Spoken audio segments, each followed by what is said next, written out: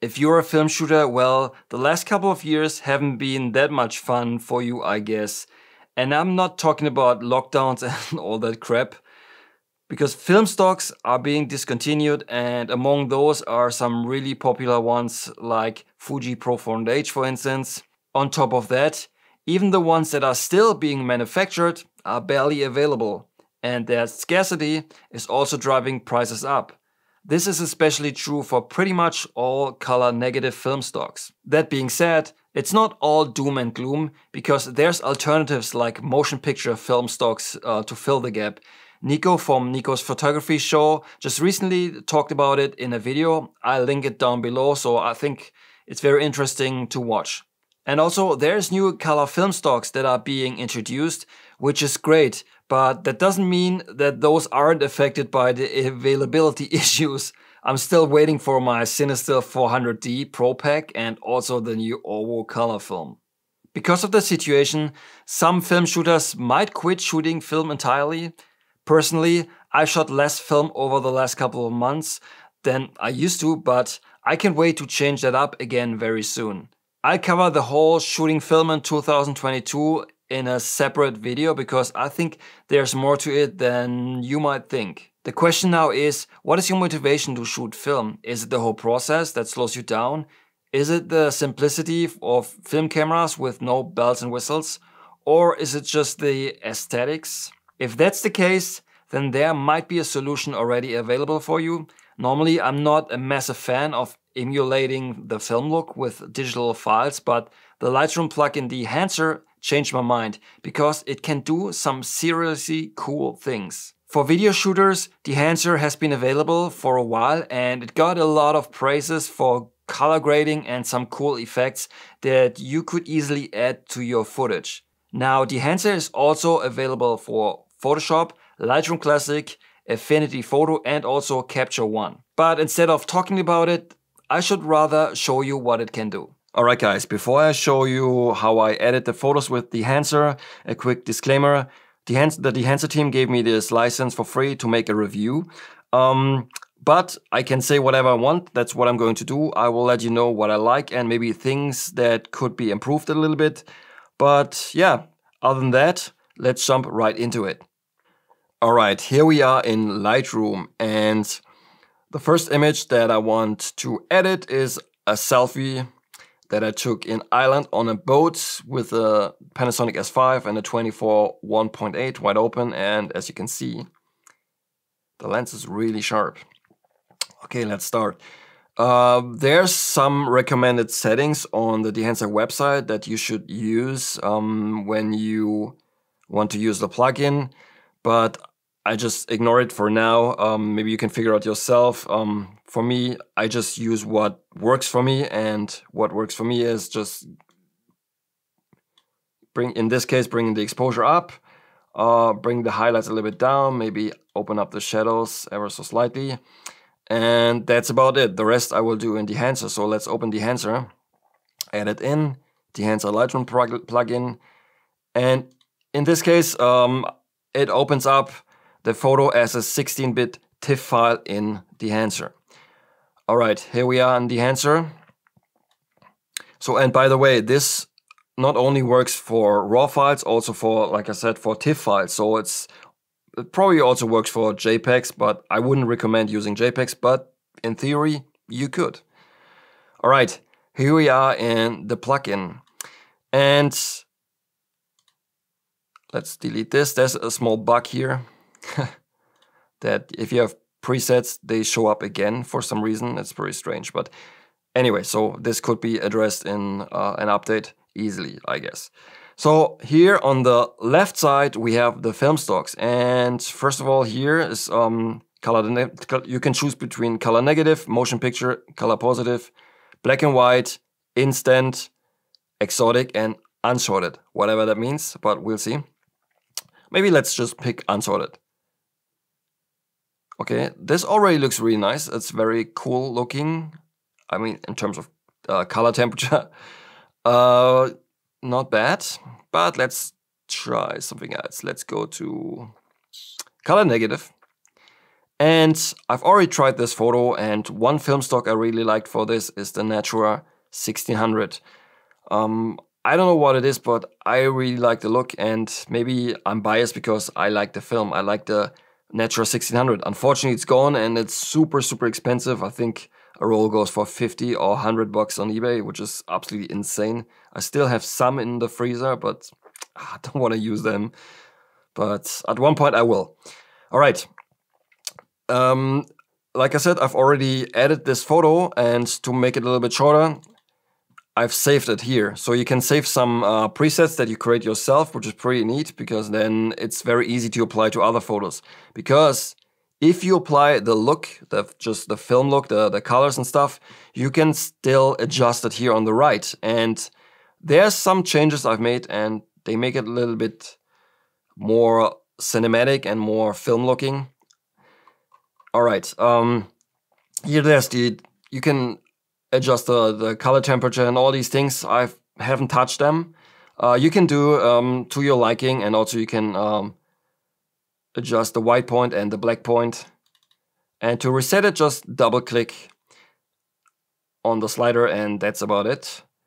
All right, if we come down here, there's one thing that's pretty cool. That's the print here under the section print. You can choose between, this case it's set to Kodak glossy paper, but you can also use print film, which gives it a little more cinematic look, I would say. Or a log, and it's very flat, or linear. But the glossy paper already looks pretty good, I would say. All right, let's choose that. And you can also make adjustments to that if you want to. Then the color head, you can adjust the colors. If there's a color, a tint or whatever, you can easily adjust it here if you want to.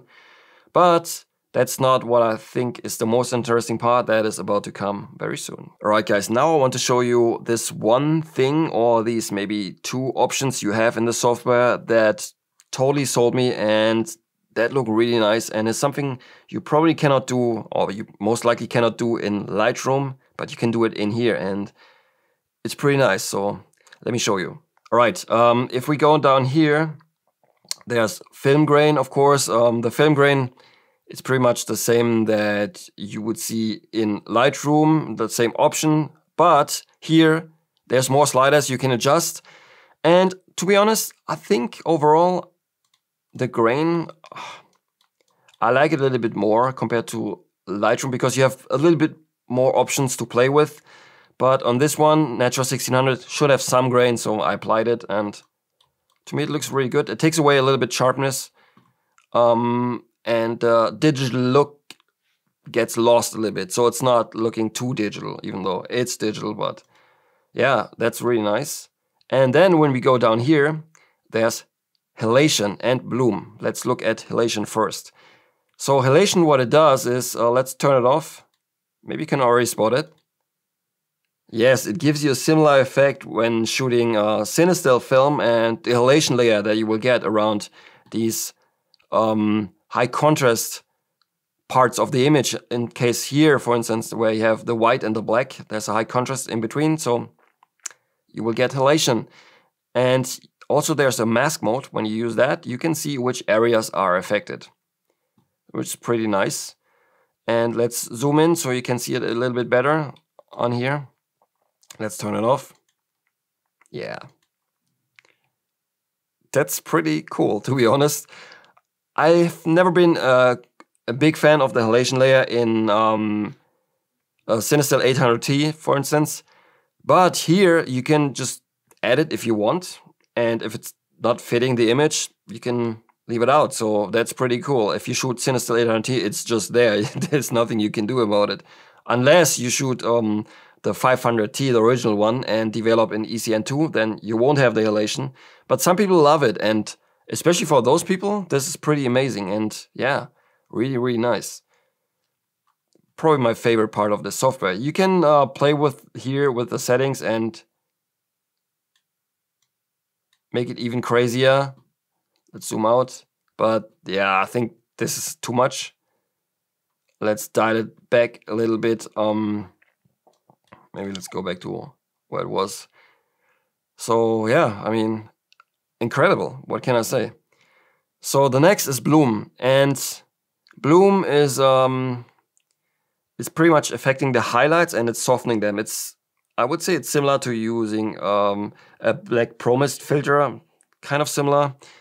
So again, let's turn it off, turn it on. So the highlights get a little softer overall. And I really like that because it also takes away this digital look, so it gets more an organic look, and that's actually pretty cool. So let's leave it on, or let's show you the mask. Similar to the halation, you also have a mask here, so you can see which areas are affected, and you can play around with the sliders, make it less, or even bump it up.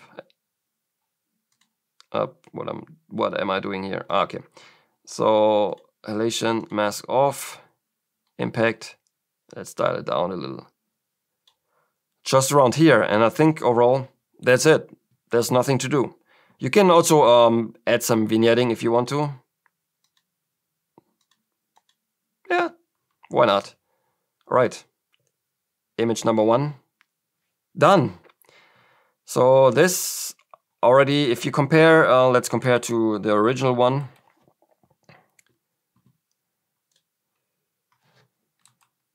So here on the left, we have the one that I just adjusted in Dehancer, and on the right we have the one just coming out of Lightroom with some small adjustments. So I would say the one on the left looks way better. Alright guys, let's adjust another one. Let's pick a street photography photo and let's adjust that one. Alright, here we go. Let's do this one here. That's I took this in Taipei with a flash at night, and I've already made sort of a preset for it. I'll show you, and I will show you what I did in the preset. So here in this case, let's do some adjustments here first. Let's bring the highlights down just slightly. Let's bring up the shadows just a little bit. All right, I think that's already perfect for editing in Dehancer. So let's open it up. Dehancer Lightroom plugin, here we go.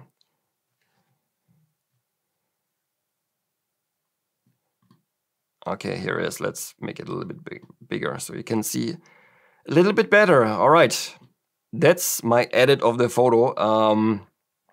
And you can see the halation is back. Yeah, so we now have a Cinestill 800T shot. Took that in Taipei with a flash and my M6. No, I didn't, but it kind of looks like that. So what I did here, I used as the preset, I used the 800T, the Cinestill 800T, and I did some adjustments over here. And what I did was basically I adjusted, or I added some grain, because I mean 800T, yes, then there needs to be some grain, right? And I added halation, so let's turn it off. And as you can see here, there's quite a dramatic effect, and I think here it fits pretty well. Yeah, it adds to the photo. I'm pretty sure there would be a lot of people thinking that this was shot in 800T. It looks very convincing to me. So what do you think? But overall, I think to me, very, very convincing. Okay, I added a little bit of bloom, a little bit of vignette. But that's about it, guys. I mean, there's not that much else to do on this photo. So, and as I just told you, that you can save this as a preset. So what you do is, if you adjust it, whatever you want to adjust, then you just click plus, then you give it a name and save it. That's pretty much it. Oh man, this looks really cool. So let's open it up in Lightroom. Okay, here in Lightroom, maybe I would just bring up the white a little bit, but yeah, I'd say that's pretty much it. The photo's finished. Now, if we have another one, like maybe this one, for instance, and let's bring up the exposure, highlights down as before. Let's bring up the shadows. Also, I shot this in Taipei, same day, also with the Leica Q and a flash. So we're now here. One thing that is really cool in the software is if you done an edit to a photo but you did not save it as a preset, what you can do is just press L and it will apply the same settings that you used the last time you opened the software. And that is really cool, especially if you want to edit more than just one photo. Maybe you have 10 photos and you want them to have the same look. Because one problem with the software is that you cannot open more than one photo. And I asked them about it, and they said it's a limitation of Lightroom. But they are working on it, and they might have a solution in the future. But right now, that's what it is. If you have to edit hundreds of photos, it's not ideal. But if you open them one by one and you just press L, it saves you quite a bit of time and makes the process a little bit easier and faster. And that's what I did here. Yeah, I mean, already looks good, so okay. Now we have the photo here. I will also adjust the white point a little bit. And that's about it. So I have my 800T shot right here. Okay, let's try another one. Maybe let's use this one that I took in Acapulco with the Fuji X-E4, and maybe you remember the episode. Okay, let's bring up the exposure, highlights down, maybe the shadows up a little bit. And this already looks good to me. Let's open it up in Dehancer. All right, here we go. Now we are in Dehancer, and let's go through the film stocks that we have here. Maybe let's try something that we haven't tried yet. That is, maybe let's go to color positive film. Let's see what we see here. Aqua Chrome expired, okay. Nah, not for me. Provia 100F. Not bad. Velvia 100. Velvia 50. Expired Ektachrome. And they call it experimental. It's Kodachrome 64. And to be honest, I like it. It looks really nice. Not bad. Very blue, the oval and the Polaroid. Nah. But the Kodachrome, yeah, looks good. I mean, let's adjust it a little bit. Maybe the blacks.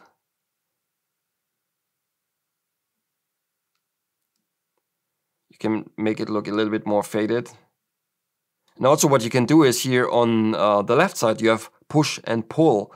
What it does is, if you slide it over to push, it will increase the contrast like it would if you push a film. And in this direction to pull, it's lowering the contrast.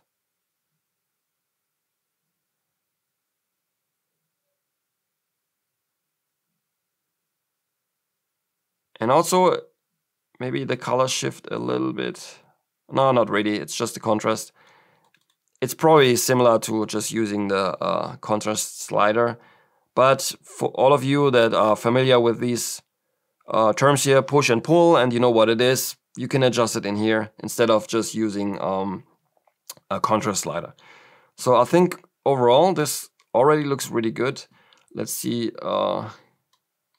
Yeah, I mean, I don't want to add grain here because 64 Kodachrome, there's not that much grain. A little bit, of course, but I think this looks pretty good. Okay, so let's see them side by side. All right, here we go. On the right side, we have the original, the raw file, and on the left, we have the edited one. And I think overall, I like it way more than this one here without any color look whatsoever. Looks really, really good. Okay, let's see what we can do. What else we can do? Let's try maybe let's try this one here. This photo I took in Campeche in Mexico, also with the XE4, and was just around sunset. Okay, let's try this. Let's maybe, I think exposure looks already pretty good. Let's lower the highlights just a little bit. That's about it. And let's open it up in Dehancer. Okay, here we go. Let's try the black and white ones here, just to show you. I will probably not use it. I don't know what is. I tend to not convert color images to black and white, because if I want to shoot black and white, I use black and white film, or I use the monochrome. So I would probably personally not use it, but they are here. Aqua Scala 200x acros, and you can already see acros has more, it's more punchy, more contrast. HP5. XP2 Super, a really nice film. Double X, also nice. Yeah, there's some options here, but like I said, I wouldn't use it, so let's just use something that I would personally choose. Let's go to, let's try the motion picture first, and we have the Eterna. 20 looks good. But maybe we should pick something that a lot of people like. Let's go to color negative, and let's try a favorite film of mine, which is Fuji Pro 400H. This one, yeah, I like that. Pro 400H. It's so sad to see it go. I mean, it's still available, but who knows for how long. Let's try Portra 400 just to see. Doesn't look that much different, to be honest. A little bit, not much. Let's stick with Portra 400. Maybe let's bring down the white point a little bit.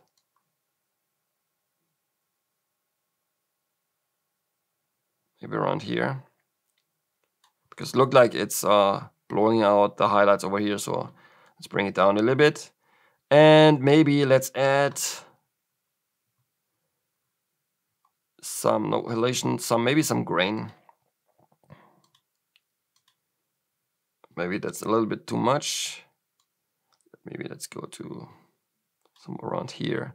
Yeah, that looks good to me. That looks like Portra 400 grain would look.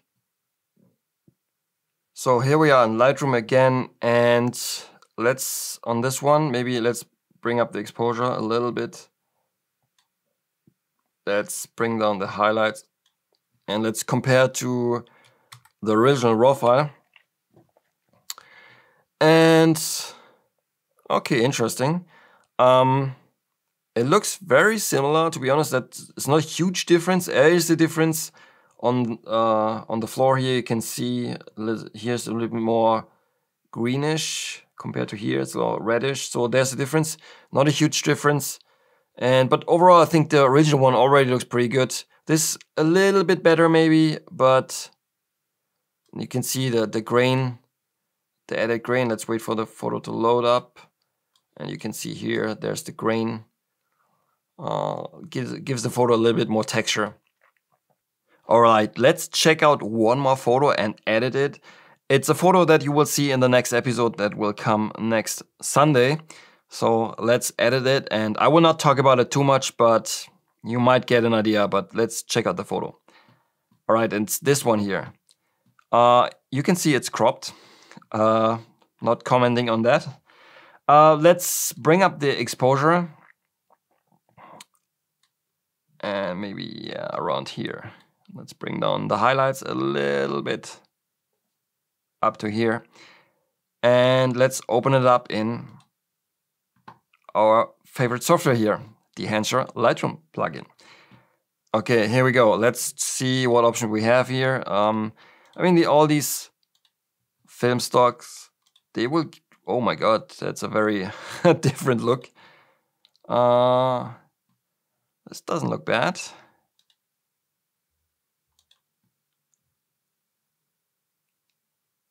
Okay, Provia. Provia looks really nice here. Okay. Fuji Industrial 100, 400. Oh, Industrial 400, man, was one of my preferred films, but yeah, it's not there anymore. Instax, nah, not my thing. You can play in here for hours. There's so many options. And what I usually do, I will just choose some of them that I like, and I would just bookmark them, so to speak, and then I would just go through them. Because otherwise there's too many options, and it would take me forever. Let's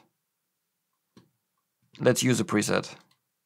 Oh, look who's back! Our favorite preset here. Okay. Yeah, this one. It's 800T, added grain, and added halation. You don't see that much in here because let's go down. Let's see, where's the halation. If you go into the mask mode, there's not much. Maybe a little bit. That's all right. Okay, let's open it up. And now we have this super wide photo. And let's adjust the white point just around here. Yeah, it looks pretty good to me. It looks very X-Pen-ish to me. Alright, like I said, you will see next episode next week, so look forward to that. It will be a pretty cool episode. Alright guys, I think that's pretty much it for editing here, and I think you get a good understanding how the software works, what it can do, and it can do a lot of things that you cannot just do in Lightroom, maybe in Photoshop, but it would take you way longer to do that, and here it's very easy. And I think it's pretty cool.